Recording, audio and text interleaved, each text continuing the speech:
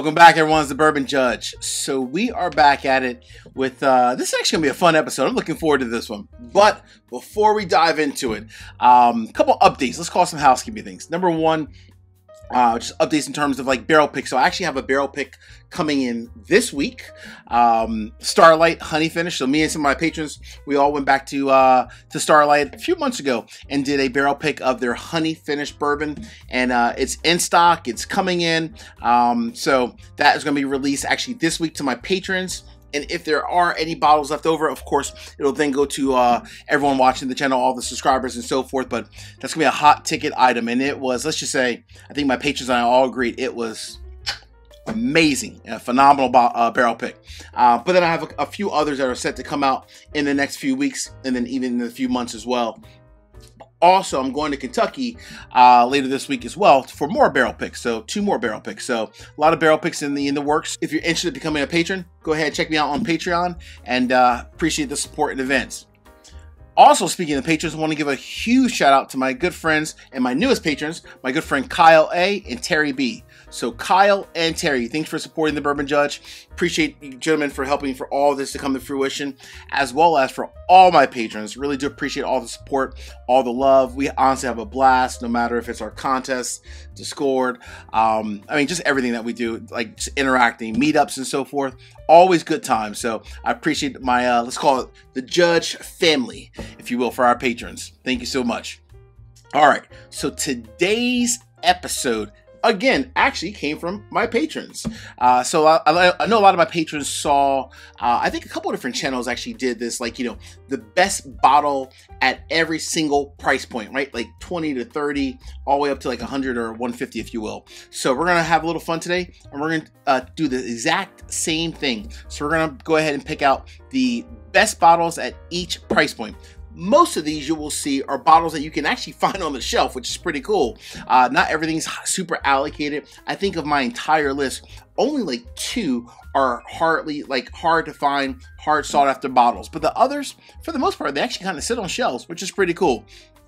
So for the most part, again, these are bottles that you can find on the shelf, with the exception of just like 2 or 3. But I'm going to break it down by price point, the reason why I selected it. And again, hey, like always, let me know and drop your comments of what you think should be in the list, or maybe a bottle that I missed. Cool? All right.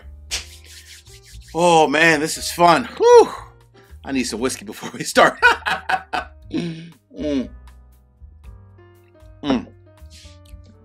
Wow, that is good. That's on the list also. All right, so let's start with the $20 to $30 category. So $20 to $30, when you think of $20 to $30, you think of budget friendly, but you also want the whiskey to be good.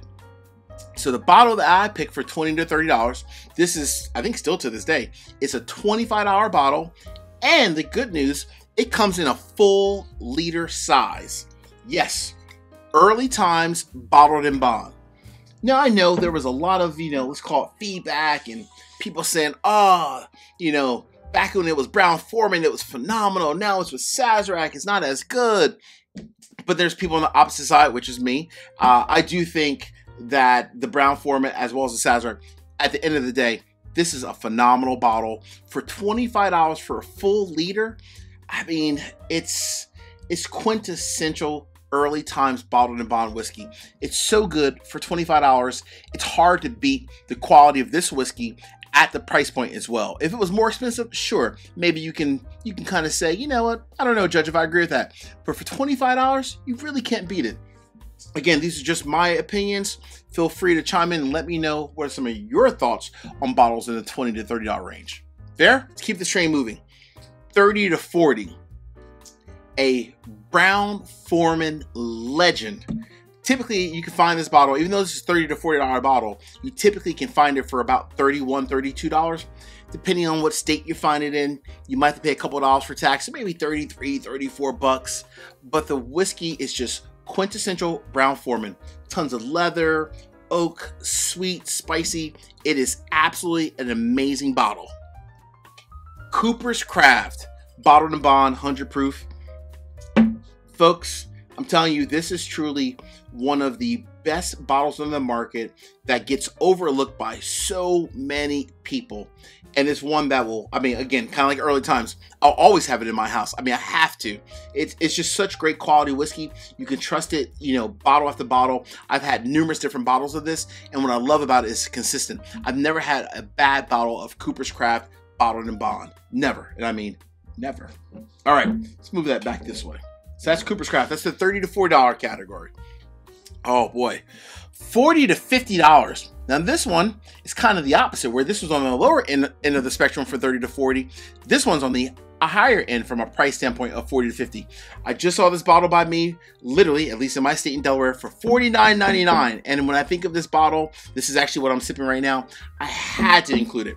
Maybe in your state it's like $52, $53, but by me it's $49.99. One of the best ryes on the market, hands down, dollar for dollar, all day long.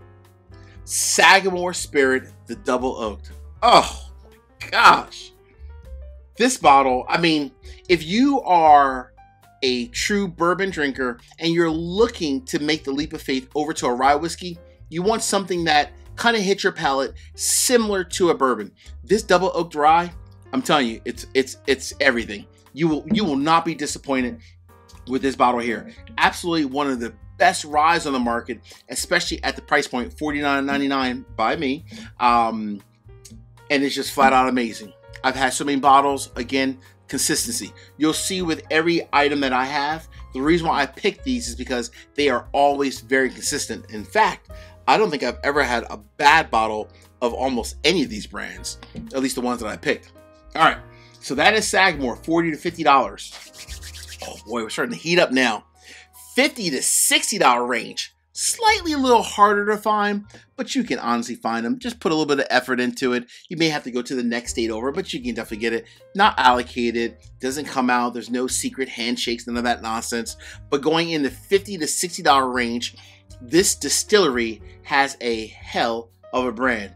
Funny enough, this is the distillery that I'm actually going out to do a barrel pick at this week. Interesting. Russell's Reserve. Oh my gosh. The Russell single barrel is just, I mean, we're talking about the Russell's family. I mean, come on, right? I mean, everything that the Russell's touches is pretty much gold. Literally, pretty much gold.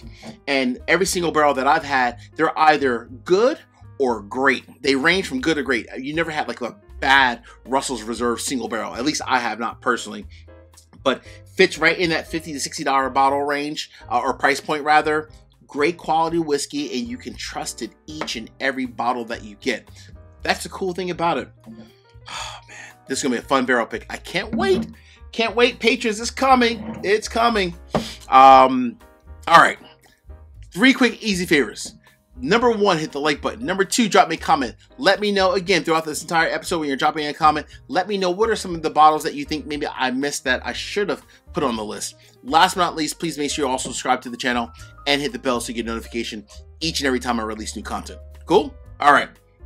So that is the $50 to $60 bottle. $60 to $70. Oh, this is tough. This is tough. Because I had to pick from 2 different, I guess, products that they make. I knew which sub-brand it was going to be, but I had to pick between A versus B. And I went with option B. Even though option A was right there. I'm sure you probably figured it out already.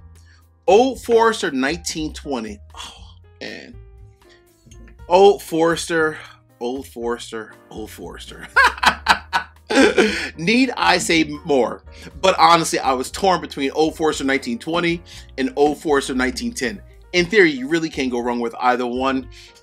For me, you guys all know I'm a proof guy. I love everything that's a little bit higher proof, if not cask strength. And while this is, obviously always comes in at exactly 115 proof, it's on the upper end from a proof standpoint. But for a $60 to $70 bottle, Old Forester, I mean, they just keep hitting it out of the park. I mean, again, consistency, great bottles, day in, day out, great brand, great reputation. and it's exactly what you want. It's silky, it's creamy, it's powerful. It has that leather, that caramel kind of profile that you always get from a traditional Old Forester product, and always amazing. And I mean, always amazing. All right, let's move on to $70 to $80. Ooh, we got some heavy hitters here, boy. Goodness. All right, 70 to 80. Make this like a little W almost in a way. 70 to 80. So I think of a bottle that has a ton of character. It's a brand that has a great reputation. They always put out solid whiskey. You can always trust the brand. You can trust the whiskey as well. And it has a nice kick to it. And you know exactly what you're getting with every bottle that you get. Obviously, there are different ones between some single barrels versus the ones that come out a couple times per year. But I don't know how you can even have this list if you do not include Elijah Craig Barrel Proof. This one I just happened to pull out. Wow, I went old school. Damn. This is the C920. Woo! So this is like truly like one of the best from previous releases. But seriously, I mean, great quality whiskey. Cask strength, always packs a nice punch, but you always know what you're getting with the quality of the whiskey as well, which I love about that. So when I thought about this price point, I'm like, you know what? It has to be. It has to be Elijah Craig Barrel Proof. All right, so where are we at right now? We are currently at the 70 to 80. All right, so now we're going into the $80 to $90 price point. Woo! 80 to 90. I guess the whole the judge loving cask strength options is definitely a true statement, but I'm changing up a little bit. For my $80 to $90 category, of course, all of these are pretty much big brands, right? Even Sagamore now, they were a craft distillery many years ago, but now they're big time now, obviously. For 80 to 90, I wanted to incorporate a craft distillery, and I think this craft distillery is number one. I love them because they do everything. I mean, they grow their own grains, they distill it, they age it, they bottle it, they do it all in Nevada. Also, one of my upcoming barrel picks that we've already picked this one before. This is the joint barrel pick that I did with SLB Drinks, my good friends Trenton and Kurt, and the lovely couple Josh and Aaron. So we did a barrel pick of Frey Wrench. This is not the pick. That one's coming out in the next probably like month and a half. But this is just another single barrel that I got from actually when I was out in Nevada at the Total Wine store. I think this cost me like 85, 88 bucks. But this is a Frey Wrench cask strength bourbon. If you've not had a Frey Wrench cask strength single barrel bottle, please make sure you add that to your to-do list. I'm giving you a homework assignment. What I love about Frey Wrench, their bourbons and even their ryes, there are two things. They are actually three things. They're sweet, they're spicy, and they are powerful. They are truly powerful, but you can always tell the love and the effort that they're putting into their whiskey over at Frey Wrench. So for the $80 to $90 category, absolutely, that will be in my list every single day. For this $90 to $100 tier, I did say earlier that there are going to be a few bottles that are a little bit harder to get, right? Like even like this Frey Wrench, you can find it typically on their website. You can even go like on Sailbox, but you can still find it. This next bottle, I will definitely admit, it's a little harder to find, but I typically do find it for about anywhere from 90 to 100 bucks, typically about $98, $97, typically in Delaware, once per year, typically. A little harder to find. A little bit more expensive, obviously it's almost at $100, 98 bucks, but this is one of my favorite brands, flat out. And I love, even though I'm a bourbon guy, this rye is absolutely perfect for me. Notice I did not pick the 10-year version of this. I picked just a standard Michter's barrel strength rye. This bottle to me, it checks every single category for the judge. Barrel strength, sweet, spicy. The brand has a phenomenal reputation, right? Dan McKee, the master distiller over at Michter's, Andrew Wilson, the master of maturation. They're just like scientists, honestly. I don't know what they're doing, but every single barrel strength rye that I get is always flat out amazing. And I mean amazing. It's everything. Wow. So that was the $90 to $100 category. So we have 3 categories left. 100 to 125, 125 to 150, and then 150 plus. Here we go. All right, let's move this gavel over. The final 3 bottles. So when we're talking about $100 to $125 bottle, this is starting to get a little bit expensive, right? We're at the expensive price point now. You want a home run. So every time I go to Kentucky, probably honestly, even though I love all these distilleries, but the one that I go to the first distillery I always go to every time I go to Kentucky, because I know they have the best single barrels that they only release at their distillery. They're always about $120, so it does fit into this $100 to $125 category. Peerless. Peerless as a brand, as a up-and-coming craft distillery, but they're kind of mainstream now. They are truly putting out, literally, some of the best single barrels you will ever find on the market. Bear enough. I mean, truly, absolutely amazing whiskey. 125 to 150. Woo! We are getting expensive now. But if you're getting expensive, you probably want a brand. This is an up-and-coming brand. Might be a little bit of a surprise for some people. Up-and-coming brand, but they are putting out some massive age statements. I've had them on the channel twice during 2 different live streams, and I'm telling you, I'm a big fan of my buddy Nick Taylor over at Found North. This is batch 7, but you can probably honestly put any batch that Found North has at the top of this list. But batch 7, which by the way is still available, is literally the truth. Try this. I'm not even saying try it at a bar. If you can go online to their website, go to Sealbox, wherever you can get it, buy this bottle. I can guarantee you will not be disappointed. I've had this bottle for 2 weeks and it's almost gone. It's that damn good. What falls in the 150 plus category? Woo! So $150 plus. Let's just say this whiskey packs the biggest punch of them all. A little bit more expensive. It's probably right at $150 on the dot. Maybe like $155. Harder to find. So of all these, the Michter's and this last one, probably the hardest to definitely find. But it was my #1 whiskey of 2022 for a reason. It's essentially sourced Barton whiskey, but aged, in this case, 15 years. This is Lucky 7, the proprietor. Oh, I'm going to put this one right here because it belongs on its own little pedestal. I'm not trying to show off. There are no guns here. But seriously, Lucky 7, the proprietor. Let's put it up front. Let's just give it a nice little bow. That whiskey is just so damn good. Hey, folks. Appreciate the love and support as always. Looking forward to some more some fun barrel picks. Like I said earlier, I have coming up.